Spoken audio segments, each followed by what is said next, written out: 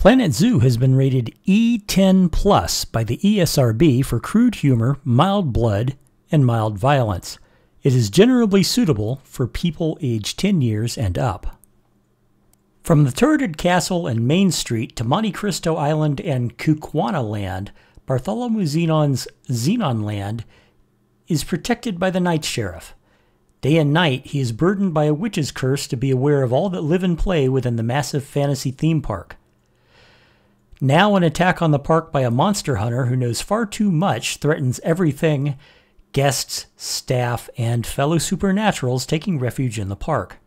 The Night Sheriff must scramble to uncover not only the source of the threat, but secrets of the park of which even he was not aware. If he doesn't, he may be doomed. The park may be doomed.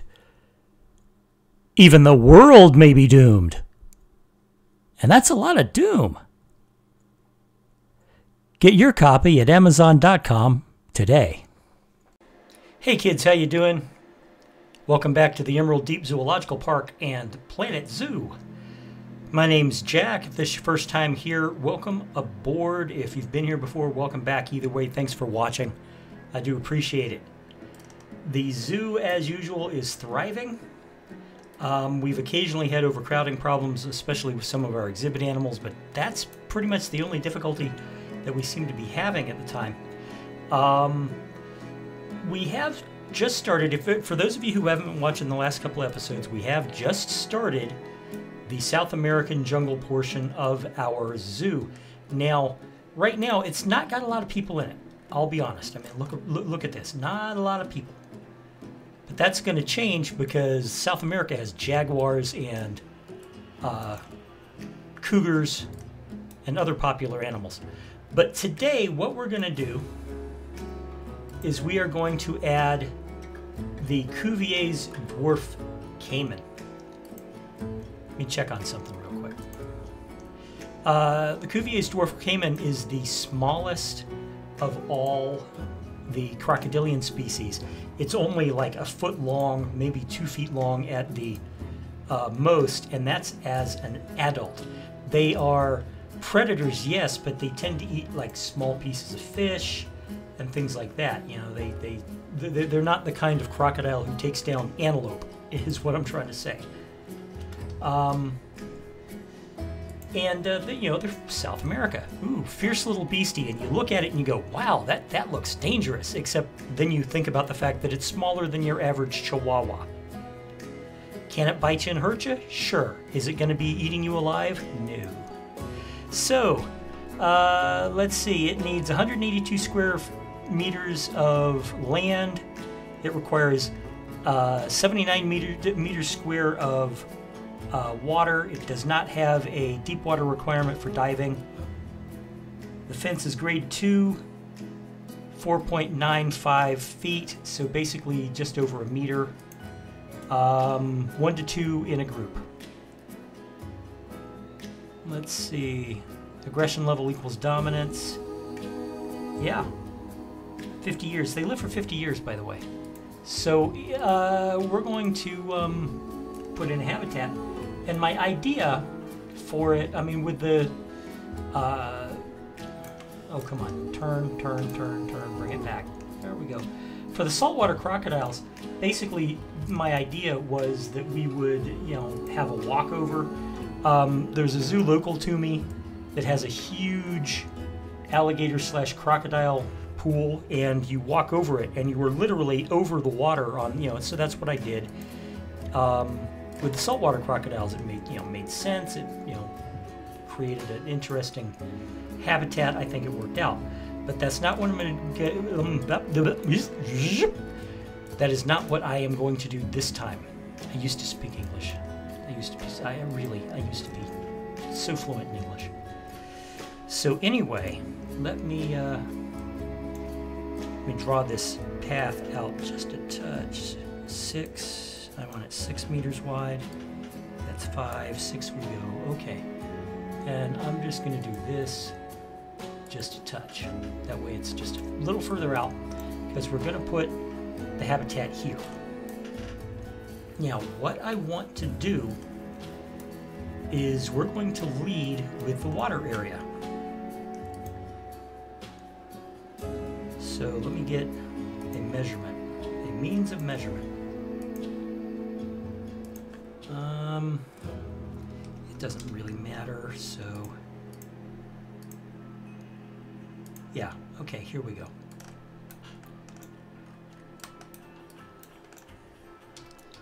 All right.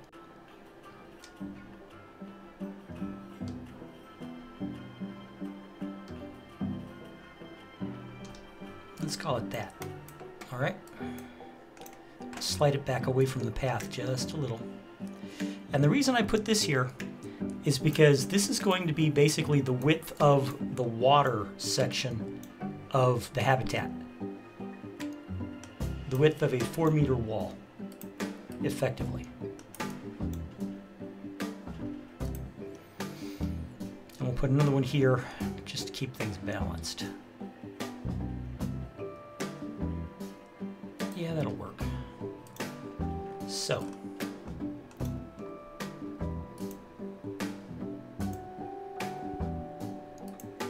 Before I get too much further in this,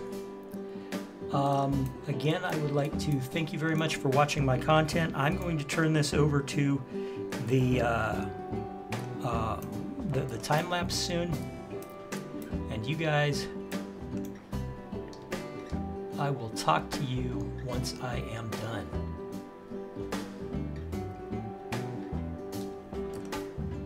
See you in a minute.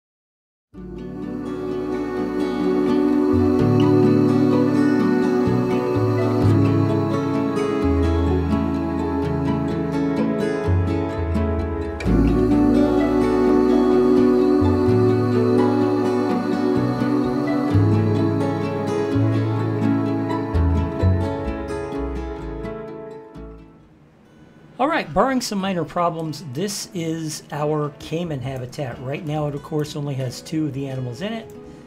That's perfectly fine. And it's got plenty of room, plenty of places to hide, and plenty of places to swim.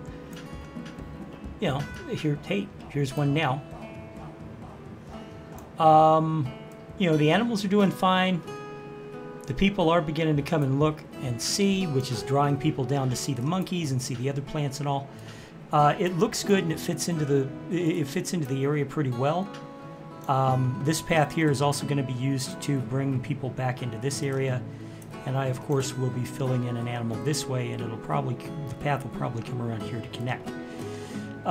So yeah, if you liked what you saw there, please hit that like button, subscribe if you haven't already, and if you do subscribe, hit that notification bell.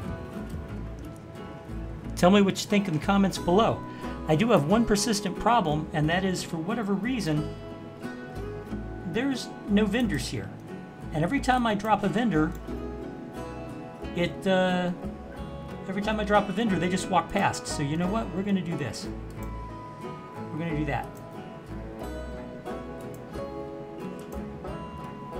Just going to remove this particular food stall entirely. It'll just be a memento and a drink stand. See? End of the problem. Alright, what I want to do, I think, I'm going to do a little adjustment here real quick. Alright. Let's make that 6 across.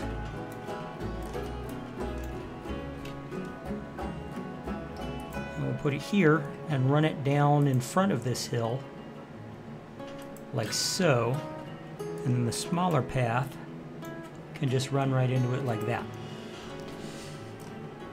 So yeah, I'll be honest, I can't remember what the next habitat is. I believe it's the capybara, but don't quote me on that. I could easily be wrong. So I hope you join me there anyway, even though I'm trying to think of what is next on the schedule and can't come up with anything. I think the zoo's coming along. I did it again. I think the zoo is coming along just fine. I think we're developing it really well. It's still got lots of room for animals. We're only just begun the South American portion, and yeah, this is turning into a fantastic zoo. It's definitely a zoo that I would love to visit in real life. So guys, you know, please join me. I look forward to having you. Yep.